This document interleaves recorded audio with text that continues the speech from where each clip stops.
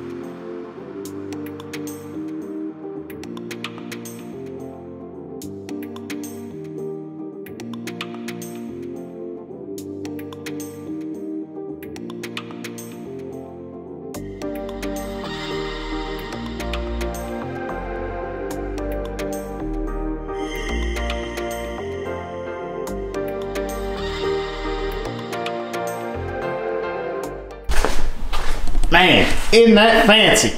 So got our gussets welded in, looking good. Very happy with them. A little bit of a pain in the butt to get in, you know, the back areas and all that. And with all the crap, I actually had to pull the intake piping off of this side. I pulled the hood stack off on that side, but got it all done. And then I threw a coat of paint on that and our 4-length, just so that way we have a little bit of rust prevention, and before we put everything back together and then go, oh crap, I gotta paint, well, we're good. So got that done.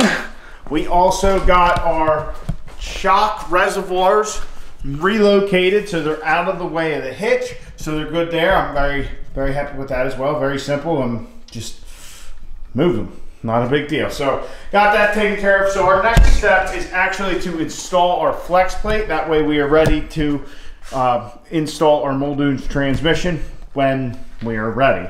Anyhow, so here is our Suncoast 12-bolt flex plate. And we have these ARP bolts with Nordlock washers. These come with the D&R Customs flex plate installation kit. So the Nordlocks are very nice. They also have you take all the black coating off the bolts and you use red Loctite.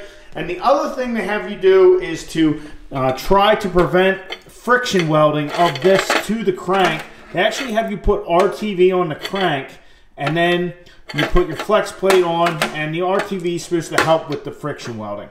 So as you guys can see, we've had a little bit of a problem with the friction welding ourselves, and I believe this is just from Cecil. This flex plate I don't think was on the truck when we were down in Florida and all that, if I remember correctly. So anyhow, the friction welding is an issue with these high horsepower trucks. Flex plates can come loose, all that. If you're doing something like this, you want to get a good quality flex plate. Ours is a Suncoast one because we have a Suncoast converter. The 12 bolts line up. What's really nice about the Suncoast one is they have one bolt hole with a tighter tolerance than the rest. So if you start that bolt, you can run that one all the way in, and all the other bolt holes will line up. Now, onto the friction welding. We are actually going to take care of this a different way than the D&R Customs kit. So, like I said, they have you apply RTV to the crank, and I guess that's what those guys with their truck have found to work to try and keep the thing from friction welding. I believe the technical term is actually called fretting. So we're going to go a different route. A buddy of mine reached out to me and pointed something out to me. This is something that like Top Fuel dragsters use, pulling trucks. I don't know, maybe it's just something that I hadn't heard of personally, but I haven't seen anybody post anything about it. But this is something that I think all the high horsepower trucks should do, and that is this diamond claw washer. So as you can see, diamond claw surface lock. So what this is it's a little 8 thousandths thick diamond impregnated washer. So what this is supposed to do is stop the friction welding, and it just kind of grabs on either side. So that's what we're going to use. Like I said, if you go on the company's name is Shaftech. Go on their website and check it out. They're pretty reasonable. They're like $100 or so. But if it keeps that flex plate from coming loose, which if it does, now you got to pull the trans, the converter, all that. If it keeps that from coming loose and keeps it from trying to friction weld and just ruining the crank, then it's well worth the money. So we're going to try this out. Like I said, if you look on their website, it's used in a lot of really high horsepower applications. Maybe there are guys in the diesel world using it, but it's not something that I'm really aware of. And I wasn't aware of it before, or we would have had one in there before. So this diamond claw surface lock washer, all it does is you clean your crank, you clean your flex plate, and this gets installed in between the two. Now it's only 8 thousandths thick, so it won't really mess with any of our converter stuff or anything like that. But you put it in dry, you don't put any oil or anything on it. When we put our Loctite, our red Loctite on our bolts, we just gotta be very careful that it all just gets in the hole and all that. So that's my recommendation to you guys is if you have a high horsepower truck or you've had problems in the past with the flex plates, check out this diamond claw washer, and hopefully that will resolve your issues. That's what we're doing here, and I see no reason that it shouldn't work. So that's what we're going to do. We're going to get a flex plate installed, but there's a little issue, and that is our mock-up transmission, transfer case, drive shaft. That's all installed currently. So we're going to pull all that out, pull the drive shaft out, the transfer case, and our mock-up transmission. Not that it's a big deal. I mean, our regular transmission's here, so it's got to come out anyhow. So we're going to get this flex plate installed with our diamond claw washer, red Loctite on the bolts, and then we'll torque them. I forget what the torque sequence is. I'll have to look at it, but it's up to like 150 or 160 foot-pounds. And yeah, so then we'll move on from there. So we'll get to pulling out our mock-up transmission.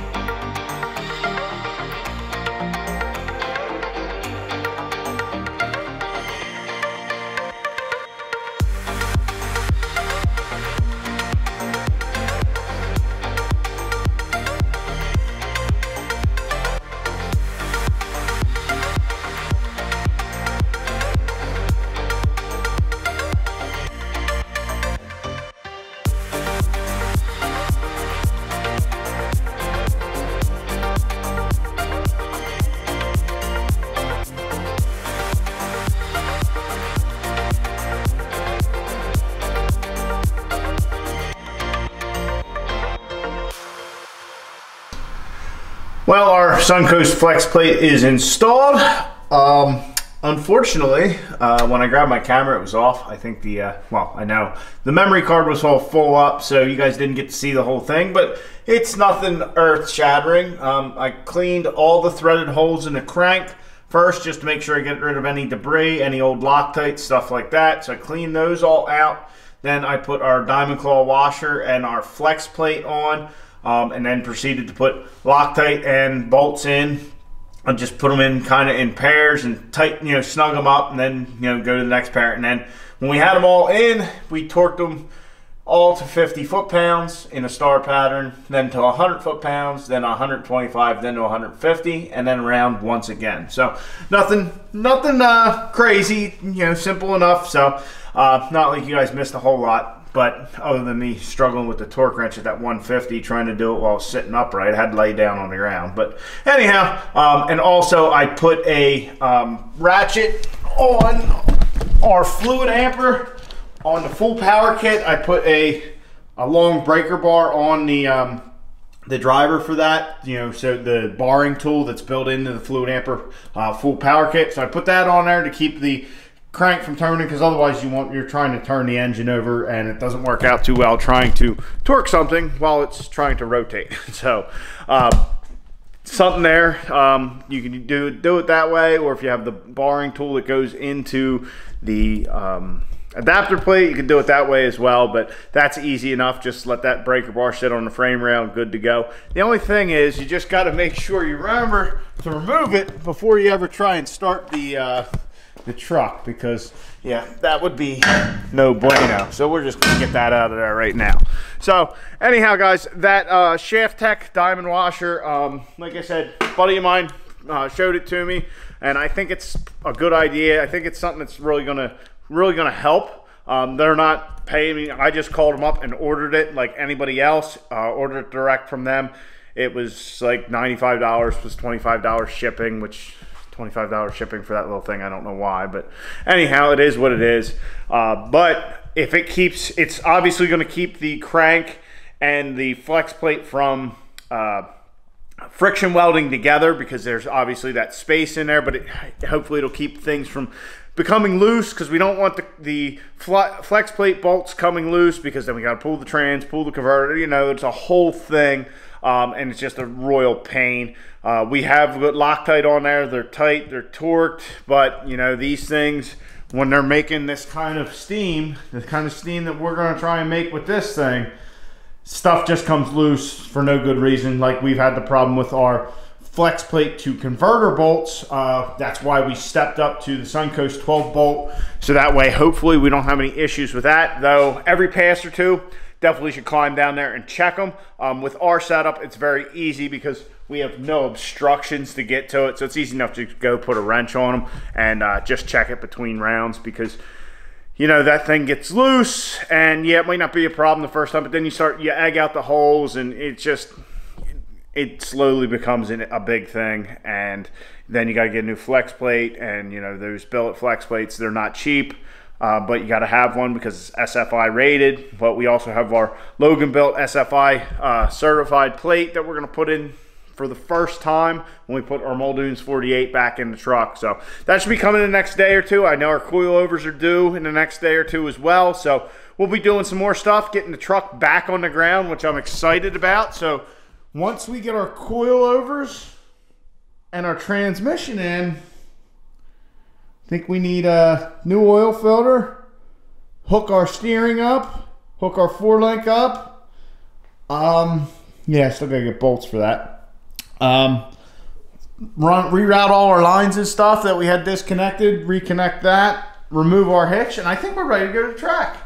Yeah, I'll have to double, triple verify everything, but yeah, I think once we get our transmission and our coilovers in, we should be able to go to a testing tune and kind of get to run this thing again. Yay. So anyway, I hope you guys are excited. I am. So I hope you enjoyed. Please like the video, subscribe down below. Get out in your garage, get the wrenching on your truck.